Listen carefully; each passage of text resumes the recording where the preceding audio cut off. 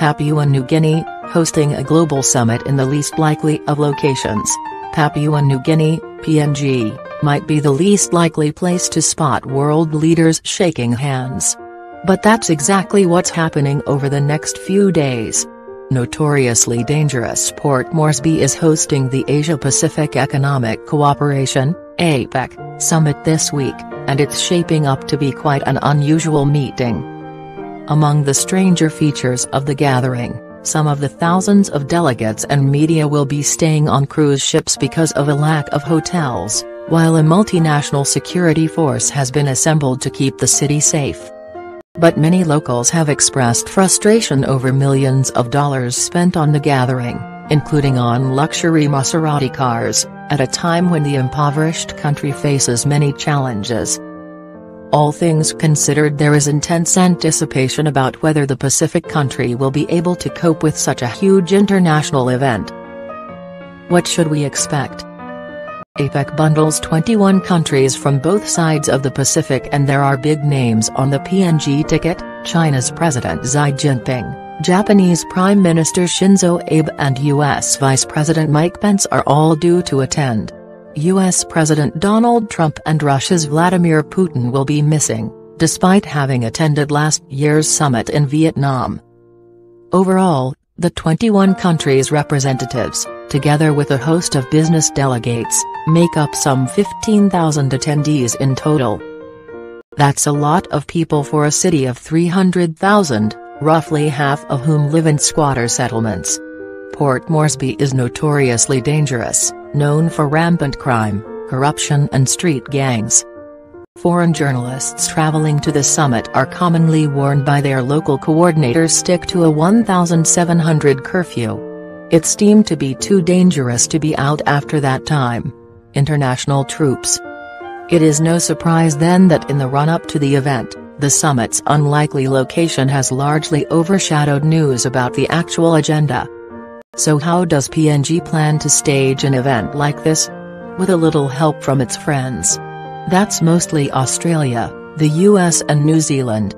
All three countries have sent special forces to make sure that attendees will be safe. That means the place is swarming with foreign military and the harbour is packed with military vessels. Australia has even sent a helicopter carrier, fighter jets and a surveillance aircraft. Cruise ships turned hotels. Accommodation is the next problem. How to house the thousands of delegates? In addition to the city's hotels, there are 3 cruise liners moored in the harbour for delegates and the media to stay at, and they will also host some of the events. But despite the security, that's still not safe enough for Vice President Pence. He will be staying in Cairns, Australia. It's an 850 kilometers, 520-mile, commute to the summit, but apparently still deemed a better option than for Mr. Pence to stay in the host city itself. Why PNG? Port Moresby was ranked the 5th least livable city in 2018 by the Economist Intelligence Unit, and the country is the poorest member of the APEC grouping. About 40% of the population are living on less than $1 a day, according to the UN. And in June the government declared a national public health emergency after an outbreak of polio. Take all this, add the security problem, and you will probably wonder why PNG was chosen to host a summit of this level in the first place. The decision was taken 5 years ago, at a time when the country was going through a boom period and things were looking up. But in 2014, the price of oil collapsed by half, negatively affecting the energy sector and bringing economic momentum to a brutal halt. Yet the decision on the summit venue had already been made.